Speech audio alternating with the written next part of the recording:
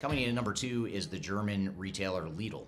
And Lidl is a supermarket that has over 10,000 locations throughout Germany, Europe, and North America as well. And in 2011, Lidl tried to start implementing SAP, or they did start implementing SAP, but by 2018, they had spent over €500,000 on the implementation and ultimately pulled the plug. One of the biggest challenges that Lidl faced during the implementation is that they couldn't reconcile the way SAP worked with the way they did business. And one example they gave was the fact that SAP values inventory at the time. SAP would value inventory based on the cost of the inventory, whereas Lidl wanted to value the inventory based on the retail price of the inventory.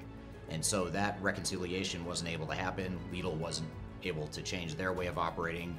They weren't able to change SAP to fit their way of operating, and that created a number of challenges.